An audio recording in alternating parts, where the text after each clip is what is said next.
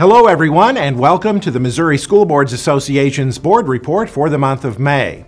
We thank you for the opportunity to share some news and information during a few minutes of your board meeting. We begin with a look at budgeting challenges facing Missouri's public schools. While state funding for public education through the foundation formula has increased in recent years, there remains concern about the availability of state revenue to fund public education in future years due to tax cuts approved by the General Assembly.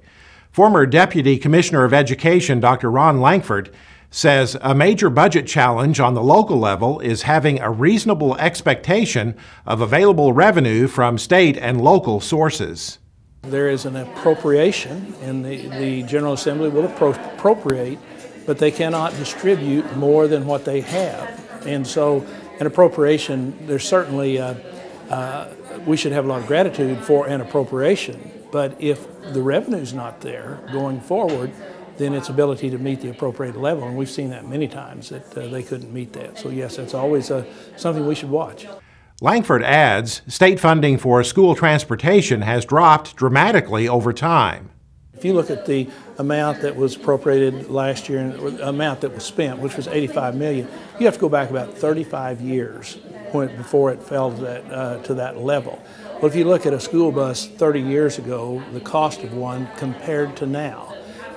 So what happens if you gain appropriated funds through the foundation formula, but the monies for transportation or the cost of transportation continue to go up, then you're really just, instead of funding transportation, you're funding transportation now through the foundation formula or through local tax increases.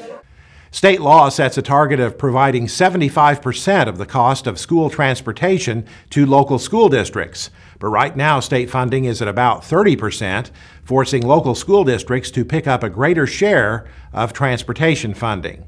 Langford discussed school funding issues during the recent Partners in Governance conference in Columbia. MSBA was a co-sponsor of the event, along with the Missouri Municipal League, the Missouri Association of Counties, and the Truman School of Public Affairs at the University of Missouri. Registration is now open for the 2018 MSBA Leadership Summit to be held June 2nd and 3rd at the Lake of the Ozarks.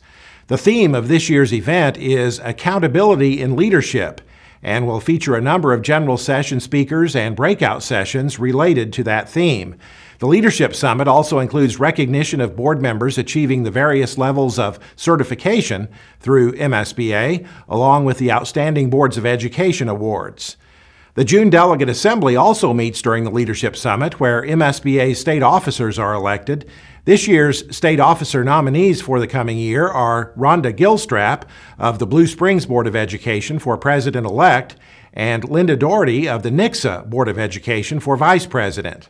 Mike Pratt of the Gasconade County R1 Board of Education will become the new president of MSBA at the conclusion of the Leadership Summit. He served as president-elect during the past year. By the way, Mike Pratt also was elected to a seat on the National School Boards Association's Board of Directors during the recent NSBA conference held in San Antonio. Video interviews with the candidates are posted on the MSBA website, in addition to registration information for the Leadership Summit. Nominations are now being accepted for MSBA's Legacy of Leadership Awards. The Legacy of Leadership Awards are designed to honor current and former Missouri School Board members who have distinguished themselves through community service and advocacy for public education. Honorees are outstanding Missourians who have given countless hours for the betterment of their communities and to advocate for the students in our public schools. These awards are sponsored by Future Builders, the nonprofit foundation of the Missouri School Boards Association. The Carter D. Ward Excellence in Advocacy Award is designed to recognize and honor an individual board member who exhibits exemplary leadership skills in the area of public education advocacy.